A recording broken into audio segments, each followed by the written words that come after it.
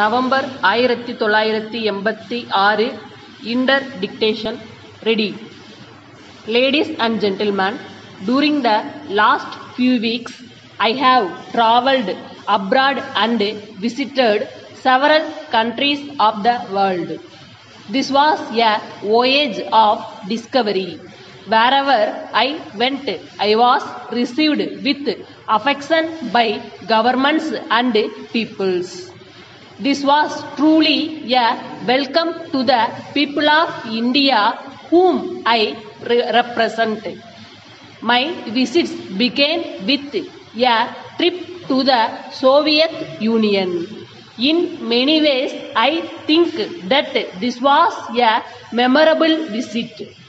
The Soviet government and the people have great friendship for the people of India, and they have stood by us all along, even in periods of stress and strain.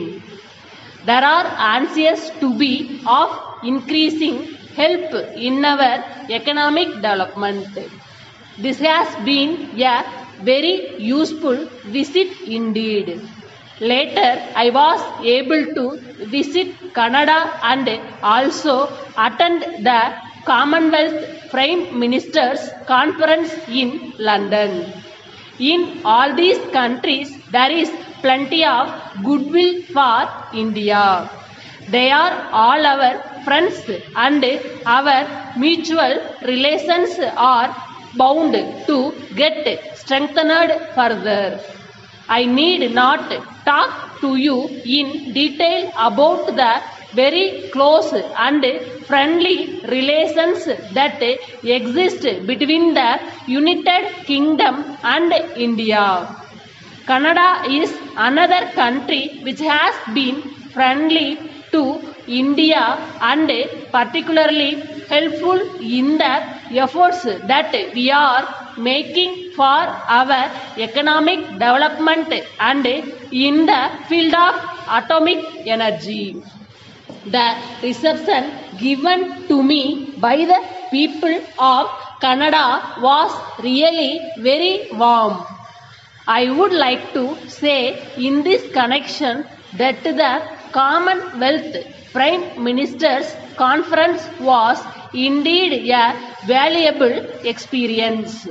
Heads of governments of so many countries belonging to different continents had gathered together to discuss vital political and economic issues which were of common interest to all our deliberations, and the conclusions we reached are bound to have an impact on current world events.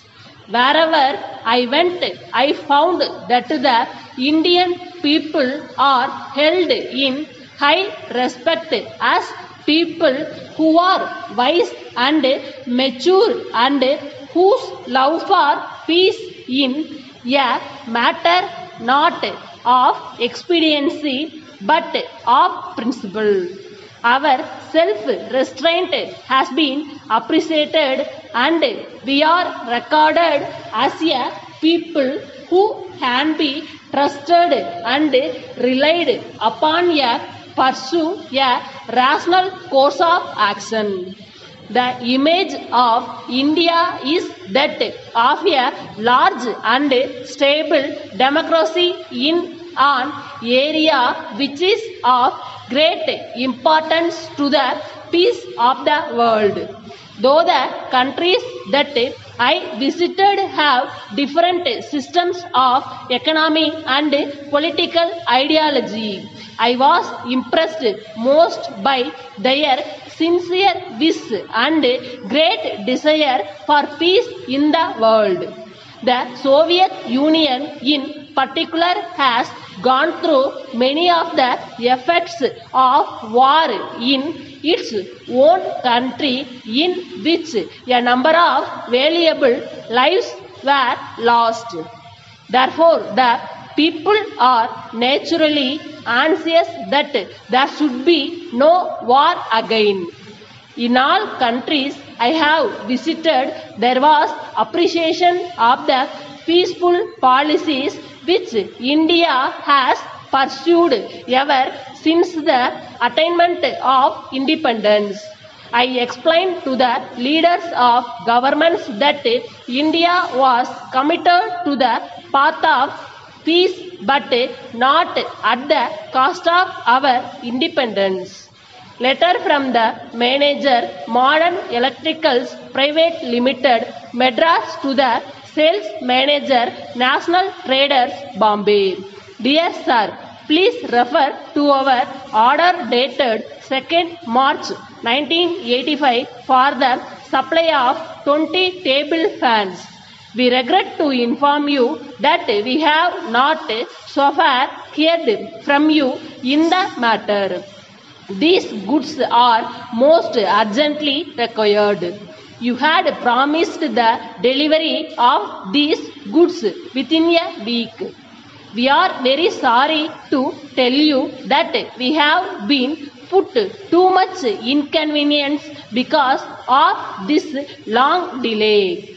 We shall be obliged if you can kindly let us know as to when we can expect delivery of the goods.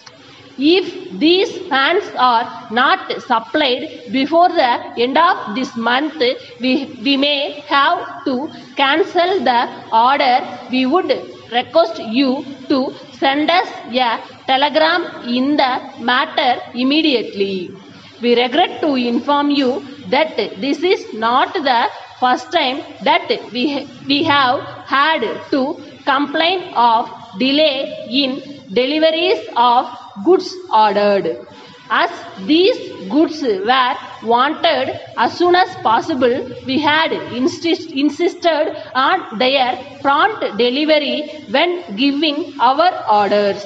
Looking forward to hearing from you as early as possible. Yours faithfully.